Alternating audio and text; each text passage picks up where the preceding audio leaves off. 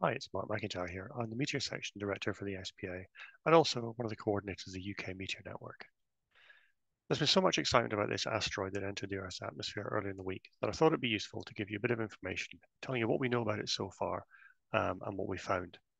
I'm going to start off by telling you a bit about what we knew about it before it entered the Earth's atmosphere. So it was discovered on the 12th of February by two teams in Eastern Europe at about 20 past 8 in the evening. And that was about 7 hours before it was predicted to hit the Earth. It was very faint when it was first detected, about magnitude 18. It did brighten to about magnitude 11 as it went into the Earth's shadow. And it was predicted to hit the Earth at about 2:59 in the morning, somewhere over western France. It probably weighed about 1.5 to 1.75 tons and was about a meter in diameter. It was traveling about 9 or 10 kilometers a second, according to the calculations at the time. This was all very exciting because normally we don't get much advanced warning of these things. In this case, we had about 7 hours warning to get things lined up. Now, the UK Meteor Network and FRIPON, which is the French equivalent, have cameras running all the time. And at the top left here, you can see a compilation of video footage from some of the UK MON cameras. You can see how when the asteroid burns up, it totally whites out the cameras briefly. The top right picture is some webcam footage from, I think, the seafront somewhere on the south coast of England. You can see the meteor lighting up the sky as it goes across. Pictures across the bottom of various amateur photographs taken, two of them in France, and one is actually from the UK Meteor Network again.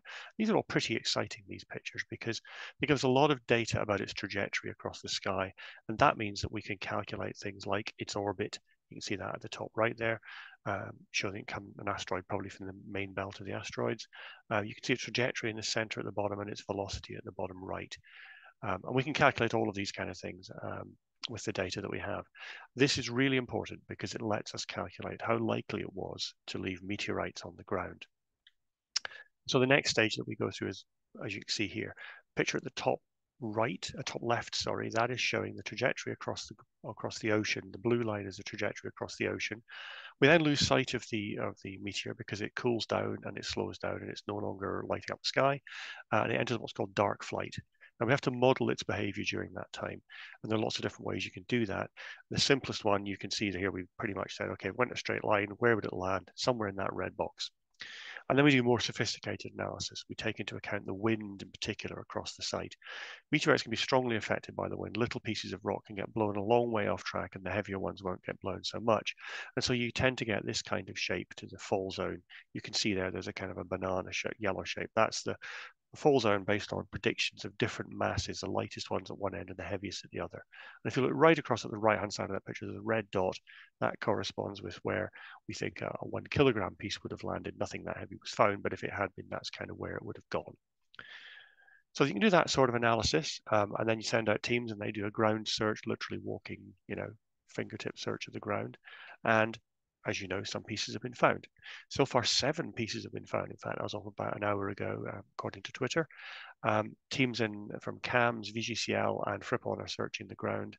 And the largest piece, about 100 grams at the top left there.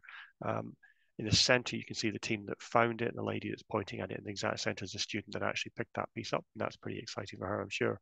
And at the bottom right, there's a much more typical kind of sized piece nestling in the grass. Most of the pieces are pretty small. It hasn't got a classification yet, but it looks like it's probably a stony meteorite from the pictures that we can see here.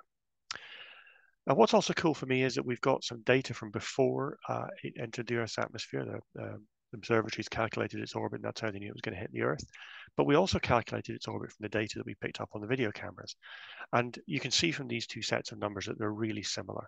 And that's important because it tells us that our calculations are pretty good. It tells us that when we're calculating that fall zone, the strewn field where we might find meteorites, the sums that we're doing are good, and so we've got a good chance of finding things in the next time there's a fall over the UK, which I'm really hopeful there will be at some point soon. So that's all we know so far. 7 pieces of rock have been found so far, a few hundred grams left over of that 1.5 ton asteroid as it burned up through the atmosphere. If you want to know more about this, you could keep up with what's happening on Twitter by following the SPA on Twitter or Mastodon. You can follow the UK Meteor Network on Twitter, and VGCL, the guys that are doing the search in France, also have their own Twitter account. And so that's about everything that we know so far. I will keep you posted as more things happen. Thanks very much for listening.